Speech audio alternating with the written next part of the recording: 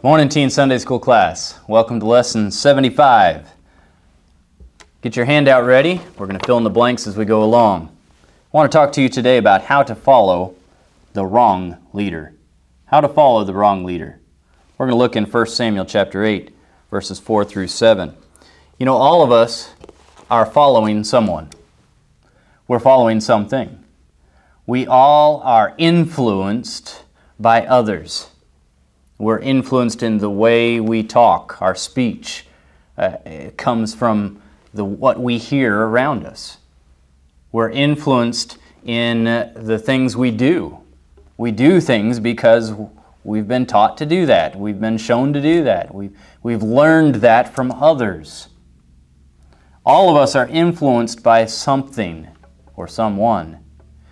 Just look at the advertising in America. Advertising is one of the most dominant parts of our culture here in America. It's in everything. It's everywhere. What do advertisers do? They try to influence the way you think, the way you act, the way you buy.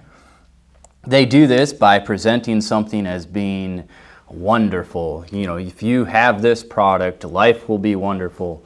Life will be happy. You will be satisfied. They present this perfect picture, and they make you think that if you're a part of that, you'll be that as well if you buy their product. They try to influence you that everybody's doing it, and so you need to do it too. Well, just like advertising, the world around us is trying to get us to follow their example as well. And we have all these leaders propped up, these people that we follow. And we need to be so careful about who we make as our leaders. So let's talk about how to follow the wrong leader. 1 Samuel chapter 8, verses 4 through 7. Let's start there. 1 Samuel 8, verse 4. Then all the elders of Israel gathered themselves together and came to Samuel unto Ramah, and said unto him, Behold, thou art old, and thy sons walk not in thy ways. Now make us a king to judge us like all the nations. But the thing displeased Samuel, when he said, Give us a king to judge us.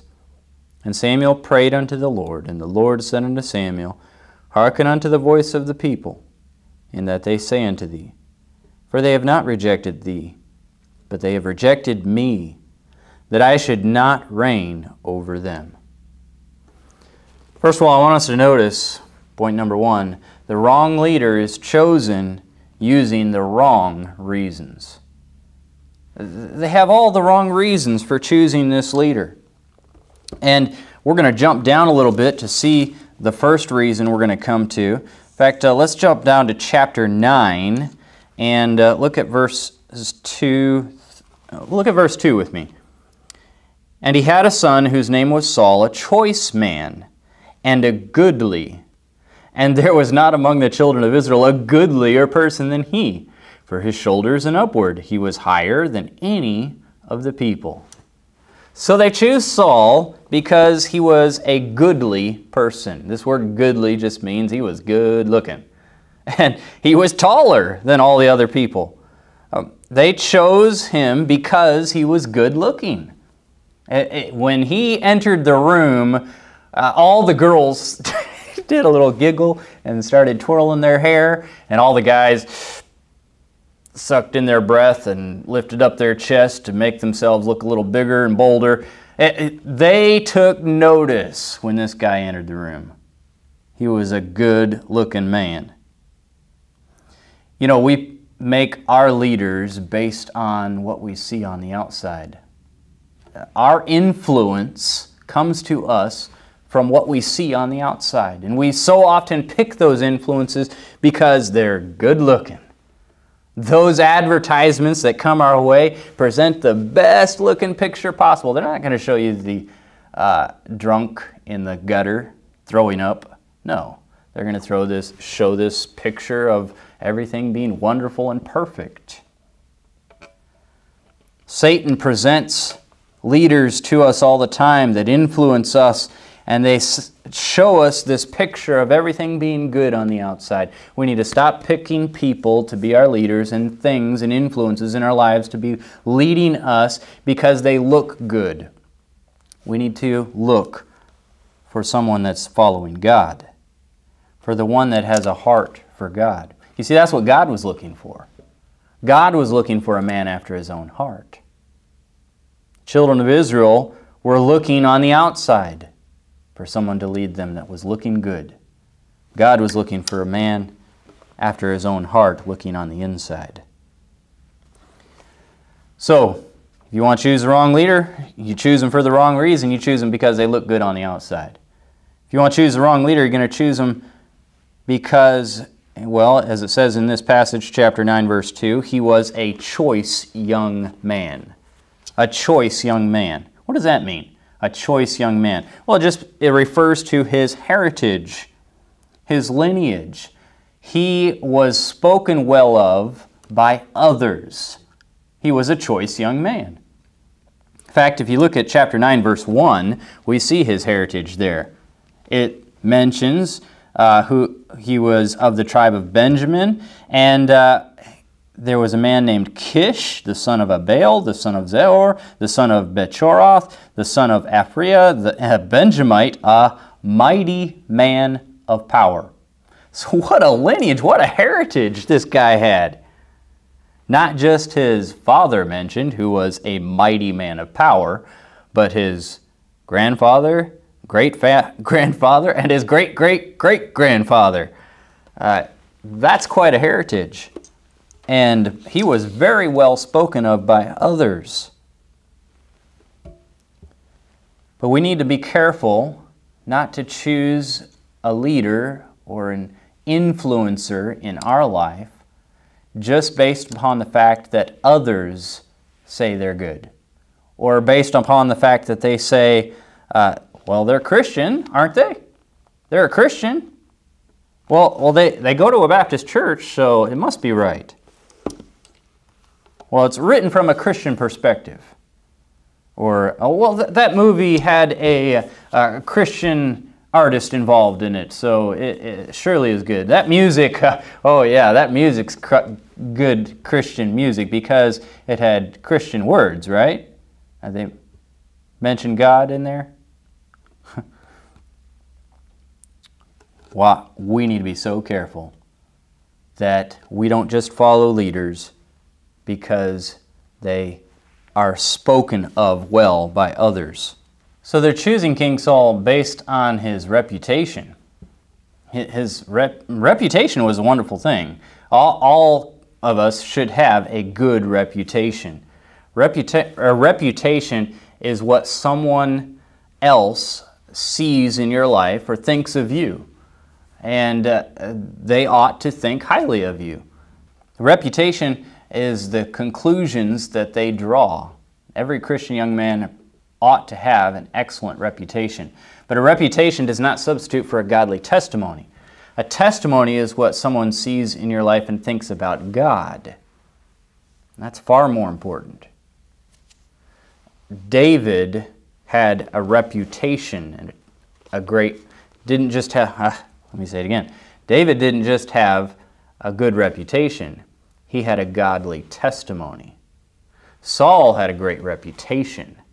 So the wrong leader was chosen, and it made them the wrong people.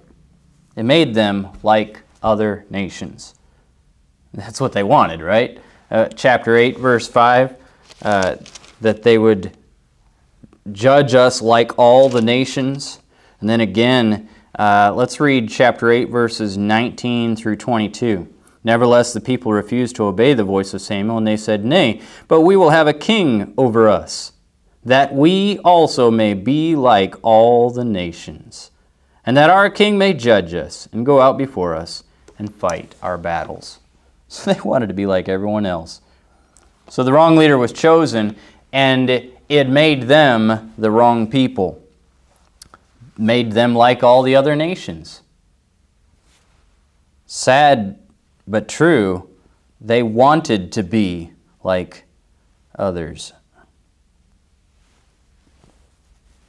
Satan's constantly trying to compress us into the mold of this world. But we should not be conformed to this world. We should be transformed. We should be different. Don't look down on those that lead you in the right path. 1 Peter chapter 2, verse 9 says, "But ye are a chosen generation, a royal priesthood, a holy nation, a peculiar people, that you should show forth the praise of him who hath called you out of darkness into his marvelous light." Don't get tired of being different. Let your light shine for Christ. They didn't realize it, but in choosing to be just like the world, they were making the choice to be in bondage.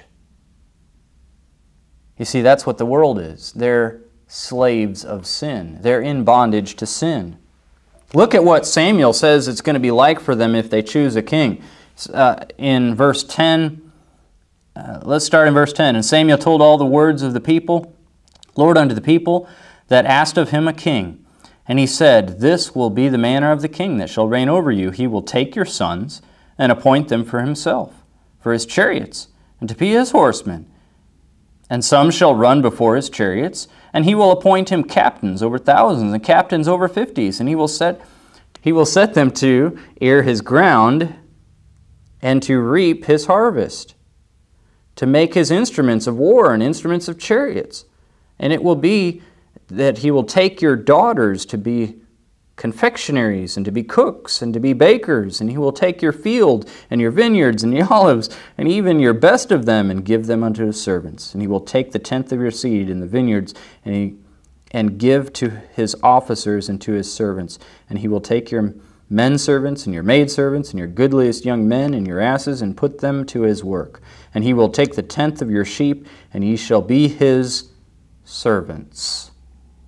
And ye shall cry out in that day because of the king which you have chosen, and the Lord will not hear you in that day." What a choice that they make. You see, the difference between choosing a king and having a judge is clear. A judge would come on the scene to give them victory over the enemies, but to follow the judge was voluntary. Following a king, that's not voluntary. You're required to. You follow a judge into battle, that's your choice. The judge led them into battle. The king forces them, commands them, rules over them. They will be servants to the king. Romans 6:16, "Know ye not that to whom ye yield yourselves servants to obey, his servants ye are to whom ye obey, whether of sin unto death, or of obedience unto righteousness." So they become slaves to the king. And then the king leads them to rebellion. Where do you get this? Well, jump down to chapter 13, verse 8. In chapter 13, verse 8, we see that the Philistines are about ready to make war, and King Saul is in the valley there, distressed. He sees how many of the multitudes of the Philistines are about ready to come in and destroy. And he tries to do the right thing. Verse 8 says, "And he tarried 7 days according to the set time that Samuel had appointed. But Samuel came not to Gilgal, and the people were scattered from him." And we know the rest of the story, that Saul went on to make the sacrifice himself. There was only one person that Saul was to submit himself to, and that was Samuel. King Saul had one person that he was supposed to listen to, Samuel. King Saul he's over the military. He's appointed over everything, even the politics. But he was not in charge of the religion of the nation, in charge of listening to the voice of God. He was not to do the sacrifice. But by Israel picking Saul as their king, Saul leads them down the path to rebelling against his God-given authority. If you read through the Old Testament, it's pretty amazing how awful King Saul is as a military general, as a leader, as a king. He's probably the worst military leader on the face of the earth. Every time you read about King Saul, he's leading his people into a place where there's no retreat, no clear means of attack. You see him chasing around David what seems like forever, and he never is able to catch him. King Saul only has one person that he's supposed to listen to, Samuel, and there's just one area that he's responsible for. He's not allowed to do the sacrifice, but then he chooses to overstep his bounds. There's not a single reason in the world why you should ignore and disobey God-given authority in your life. Romans chapter 13 tells us, "Let every soul be subject unto the higher power, for there is no power but of God, and the powers that be are ordained of God." And yet we oftentimes in our lives make excuses for disobeying God-given authority. I want to give you 4 excuses right now. Excuses we often use, and I think that King Saul used to disobey God-given authority in his life and led the nation of Israel down this path of rejecting authority. First of all, he gave the excuse that he was important. His importance gave him permission to disobey. King Saul was pretty important. He was the king, right? No matter how important you think you are, you don't have a right to disobey God-given authority. Been in church so long, we start to think we're pretty important. We've done so much for God, we think, well, I can get, God will let me do this. I can do this little thing. It's no big deal. I don't care how long you've been going to church, how much you've given in the offering. It doesn't give you a right to disobey God-given authority. It doesn't give you permission to stray away from God. But next we see that his intentions gave him permission to disobey, or seemingly did. He had the right intent. He meant well. He was trying to honor God, right? He was trying to please God. He was trying to do what's right. We need to do the sacrifice. Don't get hung up on intentions. The right intentions don't make it right for you to do. King Saul had good intentions, but he was wrong. I don't care what your intentions are, you don't have permission to disobey God-given authority in your life. Your importance doesn't give you permission. Your intentions don't give you permission, and your impatience doesn't give you permission. King Saul was impatient. Now, you're a teenager, especially when you're a teenager, you have this impatience about you. And that's only natural. You turn 11 and you can't wait until you turn 12 and get to be part of the youth group. And then you can't wait till you turn 15 so you can get your learner's permit. And then you can't wait till you're 16 so you can get your driver's license. Then you can't wait till you turn 22 and get off out into the world and go to college. You can't wait until the next thing. It always seems like there's something more down the road, and you're impatient to get there, but be careful. Your impatience does not give you permission to be disobedient. Your impatience does not give you permission to overstep your bounds. God-given authority. Don't be impatient. Wait on God. Wait on His timing. Don't make excuses like Saul did. Number 4, Saul made an excuse to disobey God-given authority based on the imperfections of others. Others' imperfection gave him permission. What do I mean by that? Well, in 1 Samuel, we see that chapter 13, verse 8, "And he tarried 7 days according to the set time that Samuel had appointed." Samuel said he was going to be there at the set time. He's the one that set up the time. But Samuel came not. Ooh. Samuel was late. Samuel had let him down. Samuel wasn't perfect. Let me say this, your parents, they're not perfect. Mr. Ripple is not perfect. Your God-given authority, it's not always perfect. But that is never an excuse to disobey. It's never an excuse to go against what God has placed in your life. So the wrong leader was chosen for the wrong reasons, and he led the people to be the wrong kind of people. He led them to be like other nations. He led them into bondage. He led them into rebellion. And rebelling against God-given authority. But, hey, at least they got a king, right? At least they got a king to lead them into their battles and fight their battles for them. We'll fast forward a little bit to David and Goliath. Where do we see King Saul? Fighting the battles for them? No. He's afraid, sitting on the sidelines. Be careful who you choose to be your leader. And it all boils down to this, Roman numeral 3, the wrong leader is chosen because they chose to reject God. That's why they chose the wrong leader, because they chose to reject God as their king.